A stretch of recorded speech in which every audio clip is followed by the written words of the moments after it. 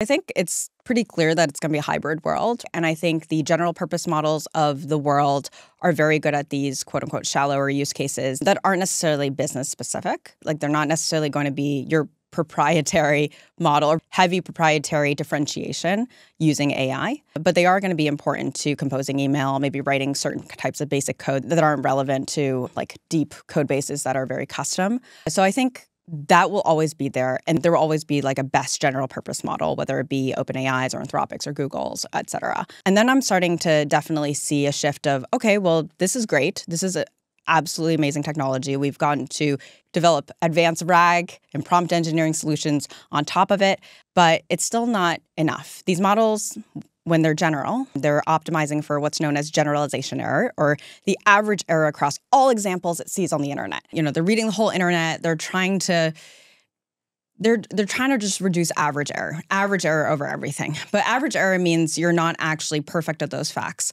And it turns out we actually want something closer to deterministic on those facts.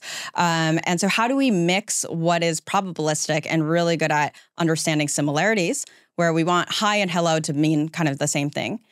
But we also want those facts to be absolutely perfect, where if you get, your birthday off by a day or two, that's a major issue. If you get your revenue number off by 0, that's a major issue. But from the model's perspective, it's not.